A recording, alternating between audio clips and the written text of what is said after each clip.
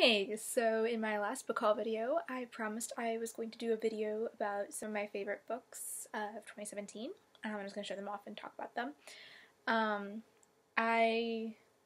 going to be talking about the ones that were in my Top 10 Tuesday post from a few weeks ago, I think. Yeah, a few weeks ago. And I don't own all of those, and some of my very favorites I unfortunately left at school because I didn't know I was doing this video at that point, so I didn't think to bring them home when I came for break. But I do have 10 of them, I think out of like 17. This was not a good year for loving books, y'all. I mean, I know a lot of people had lots of favorites, but I unfortunately didn't. But I'm going to feature 10, and I'm going to give you guys kind of like a quick synopsis of them, or maybe kind of like why I like them, things like that. So, my first favorite of the year was Piecing Me Together by Renee Watson. This is by the author of This Side of Home, which I love. I think I had an arc of that like back in 2014 or something. And it's a good story set in, that one's set in Portland. This one's set in Portland or Seattle, I can't quite remember. But it's about a girl who gets to go to a private school, and she also gets involved in this mentorship program called Woman to Woman, and she's kind of, I don't know about that, but the style of the book is very like poetic without being like a novel in verse, and I loved how kind of like it focused a lot on the main character Jade, like her internal struggles, and then like her trying to fit into her world and find her place and everything.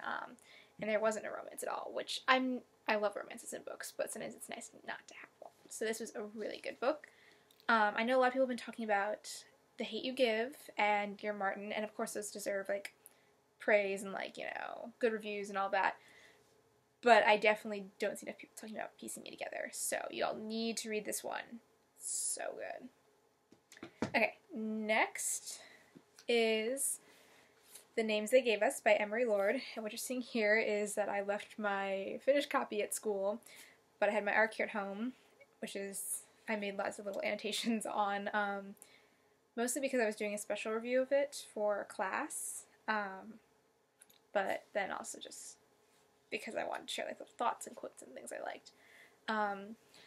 I've loved Emery's books for so long. Like, I was there when Open Road Summer was published, which was her debut, and I was there, I got to review The Start of Me and You and When We Collided, and I got an arc of this one, and I just fell in love with it. Like, it's got a gorgeous cover, which is definitely indicative of like the content within and of how good it is, but it's about cancer and faith and friendship and reconciling like who you were with who you are now, and it's just so beautiful and so good. I think it's probably tied with The Start of Me and You for my favorite Emery Lord book. So yeah.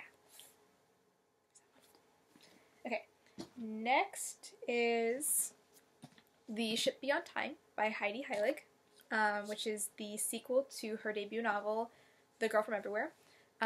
This came out at the end of February, I think, and it's continuing the same world and everything, but what I liked about this one is that whereas The Girl from Everywhere was primarily set in historic Hawaii, this was set more in like a made-up fantasy kingdom, which was really cool. And I played those things more, like, it kind of explored more concepts of time and like the choices we make and everything, and it's also dual narration, as opposed to the first one, which was just Nyx's point of view. This one also has, sorry, totally blanking on his name. Kashmir? I'm terrible with names. I shouldn't be allowed to talk ever. Anyways, so I love that one. I'm excited to see what Heidi writes next. I think it's coming out in September or something, so I'm excited for that. Alright, next is Always and Forever, Lara Jean by Jenny Han, which is the third in the To All the Boys I Left Before trilogy. We thought it was only going to be a duology, and then Jenny wrote a third one, which is really fun. It skips about, I think, about a year in time, so it's about the last bit of Lara Jean's senior year, and I love just how much it focused on, like, going off to college and figuring all of that out, and, like, knowing what you're supposed to do and where you're meant to be, even if it's not like with your friends or your boyfriend. And then there's like family stuff still, of course, because that's what this trilogy has been really good at, besides the romance. Peter Kay is pretty cool. So yeah, if you haven't read the rest of this trilogy, definitely read it. It's fun, it's cute, it's quirky. It's not quite like a lot of the YA that's out there right now, so it's definitely a must read. Okay, next is Eliza and Her Monsters by Francesca Zappia. I knew about Francesca's debut novel. This is her sophomore novel, and Made You Up didn't really like draw my interest or anything, but I heard about this one, loved the cover, and I'm like, okay, I'll give it a chance, like see what I think. I bought it without reading it, which is rare for me. I don't usually do that unless it's like an author I've read before or a series I've read before and everything, and I'm pretty sure I'll like it. Just because, like, I mean, I want to support authors and everything, but I don't want to regret buying something I didn't like. So I generally like get it from the library first or something and then see if I like it, and then I'll buy it. But anyways, I bought this one and I have zero regrets because it is in probably my top 5 favorites of 2017. It's about a girl with anxiety who creates a webcomic, and it's like the webcomics just like becomes super popular, so she's basically like a celebrity on the internet, except that she's anonymous. She goes by a username Lady Constellation. So no one in real life, except for probably her parents, her brothers, and then 2 friends she made on a forum website before she released her webcomic. Like, she made those friends first, and then they all know. But that's it. So it's about anxiety and creation and being creative and, like, the burnout that can happen and, like, expectations and everything. And it's just, it can be a lot, but it's also just, it's such a good book. And, like, if you need to take a break from it, like, you know, because it's just so much, I totally understand. But it's definitely one y'all need to read, especially if you like contemporary, but then also if you like fantasy as well. Because there's little pieces of her comics within, which is super fun. So yeah, Eliza and Her Monsters. I read this book, this next one, about 4 or 5 months before it came out. I had an e-galley, I got an e-galley and everything, and I couldn't wait to read it because this author, her debut novel was, I think, probably in my top 2 favorites of 2016. So this one, though, is Not Now, Not Ever by Lily Anderson. It's not really a sequel, it's kind of a companion to her first book, which is The Only Thing Worse Than Me Is You. There's overlap in some of the characters, but the main character was not in the first book. The love interest was, though, and there's some side characters that were. It's super fun, it's nerdy, it's about smart kids, and like a summer camp, and I'm like, what more could you want? And plus there's tons of like Oscar Wilde references and everything, because it's basically it's sort of a retelling of the importance of being earnest. So it's super fun and cute and swoony, so you should definitely check it out. It came out just about a month ago, and so I don't think I've seen enough buzz about it, but it's definitely one y'all need to read. Okay, next is In a Perfect World by Trish Dollar.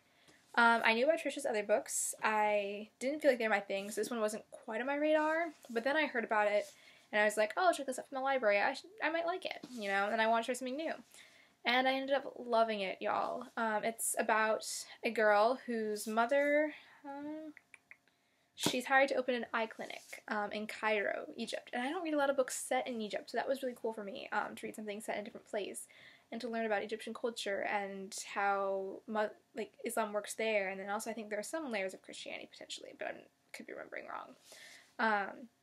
But it's also, then there's a star-crossed romance and everything. And it was just, ended up being really good. Like, I liked that there was diversity, but that the main character and everything was still, like, it wasn't like a white author writing outside of her lane necessarily, because the main character is still white, but she managed to, like, feature diversity in other ways. So, I haven't seen a lot of people talking about this one, but you guys definitely need to read it. It's In a Perfect World. And isn't that cover pretty? Like, with the colors down there and the birds and everything. I really like it. Okay, so this next one. I was not expecting to love it at all. I didn't even pre-order it because I didn't want to be let down. But I got it from the library, I think about maybe a month after it came out, maybe a little less. And I ended up loving it. It is Tower of Dawn by Sarah J. Maas. I loved the Throne of Glass series when I first started reading it. I think I read it early in the year that Heir of Fire released. And so I loved the first two, and Heir of Fire. Kind of got annoyed with Queen of Shadows, and Empire Storms was one of my favorite books of 2016, but I had a lot of problems with it as well. So I really wasn't expecting to like this one, even though Kale is one of my favorite characters from the series. Like, I'm a big Kale and Selena shipper, even though I know that they'll never get back together, especially after this book.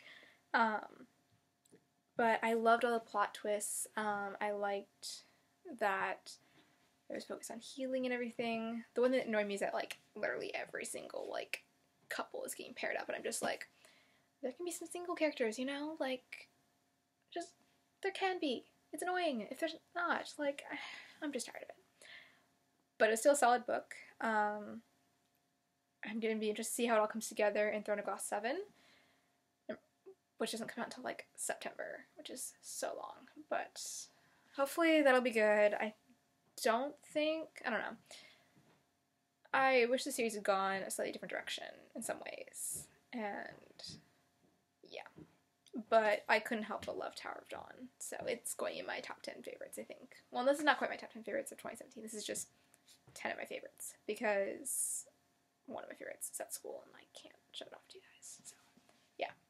Anyways, okay, so these are two of my most recent, I think these are 2 out of the 3 most recent favorites that I've read, but these are the last 2 books in the video. First up is The Language of Thorns by Leigh Bardugo. This is a collection of fairy tales set in the Grishaverse. There's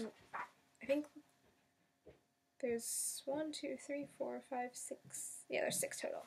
And it was super fun, and I loved how rich they were, and like how it expanded like the world even further.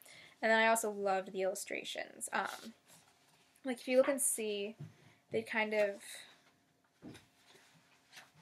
on the first page of the story, they kind of started out like that. And then by the end, they were, like, the very last page of the story, they were like this fully expanded, like, picture and everything, and it was just so cool. They put a lot of effort into this, making this book look cool, and I'm so glad they did, because I loved it. Which is, there's no surprise there. I love Six of Crows and Crooked Kingdom, so I was expecting to like this as well. And finally, this is my most recent, and probably, well, I'm hoping it won't be my last favorite of 2017. I've got a few more days left to read books, and I've got several planned that I'm hoping that will be new favorites, but I'm not sure.